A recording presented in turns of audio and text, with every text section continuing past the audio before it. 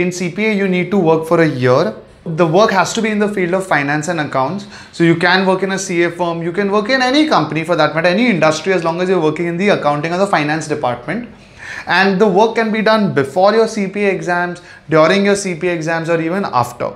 And as long as you're working in the field of finance and accounts, post that in your own company or even outside. This is a big USP of CPA. You can even find another CPA who's outside your company who can verify, who will have to sign and tell the AICPA body that yes, I know that this person, even though he or she may not have worked in my company, has worked for 1 year in the field of F&A.